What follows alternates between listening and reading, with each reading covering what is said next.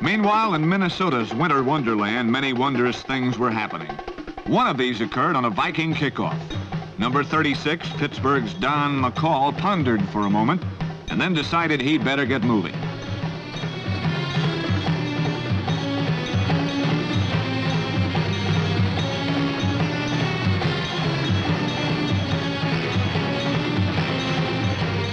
In the 36-year history of the Steelers, no play had ever covered as much ground as Don McCall covered on this play.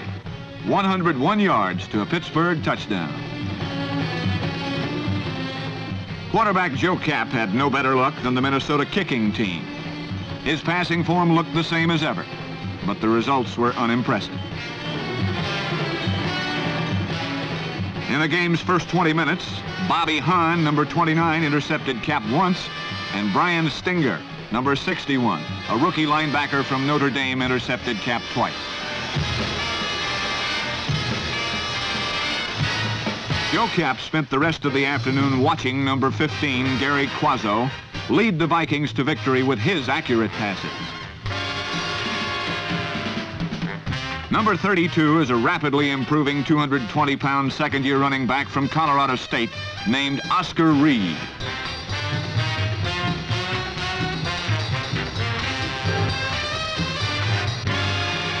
A popular target for both Kapp and Quazzo has been 230-pound tight end John Beasley, number 87. On one touchdown pass, Quazzo rolled out and hit John Henderson, number 80.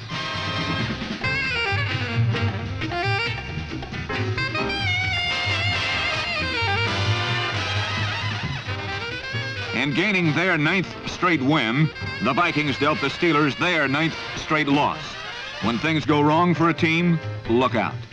And when things go right, number 87 is John Beasley. Number 26 is Clint Jones.